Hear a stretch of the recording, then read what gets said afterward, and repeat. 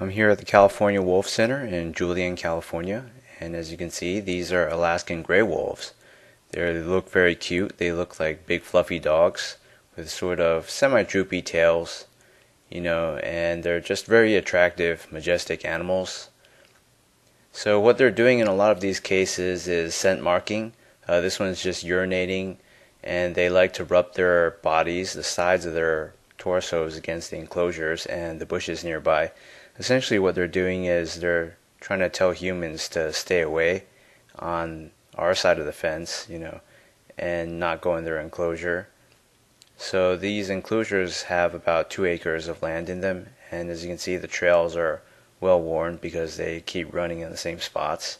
Those of you who are dog owners may have also observed that your pet dogs tend to rub themselves against couches and other household objects, walls, They have the same inherited evolutionary behaviors.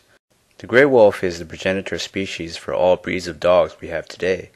Humans basically domesticated the gray wolf.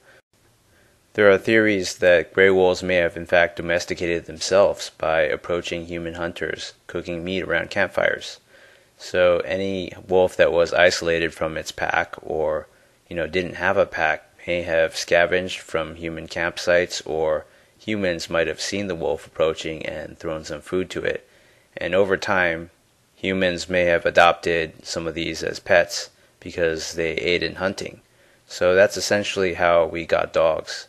And, we applied our own selection pressure through selective breeding over 10,000 years, or, well, not even 10,000 years, probably hundreds of thousands of years. And so in the beginning of this video, I have a link to the video of Mexican wolves. They're a subspecies of the gray wolf. So the gray wolf is Canis Lupus, and that's its Latin, binomial scientific name. So there are 5 subspecies of gray wolf, with the Alaskan gray wolf being the largest, and the Mexican wolf having coloration and appearance more like a coyote. It's often confused for a coyote. It's the smallest one, and it's the most highly endangered. So unlike in the movie The Grey, where Liam Neeson and his buddies get mercilessly hunted down by wolves and torn apart, the tour guide basically said gray wolves are very skittish. Like coyotes, they exhibit a lot of the same behaviors I've noticed. They're basically more dominant versions of coyotes. They will kill coyotes because they're bigger, stronger, and faster.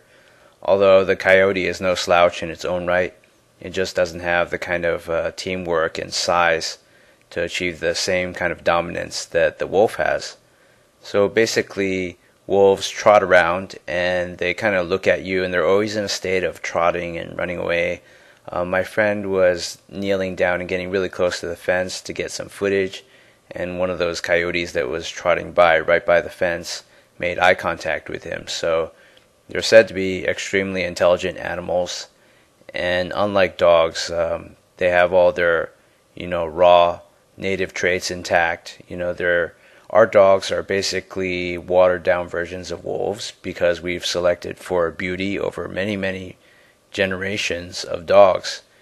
And thus, intelligence and other things, coordination, resistance to diseases, and so forth, a lot of their social behaviors just got thrown out the window because we chose beauty and docileness in our dogs. So wolves and dogs are of the same species essentially, and they can interbreed. So a dog-wolf hybrid would become a wolf dog, and either of those two can also hybridize with a coyote. So they're also very closely related, but the coyote is a different species.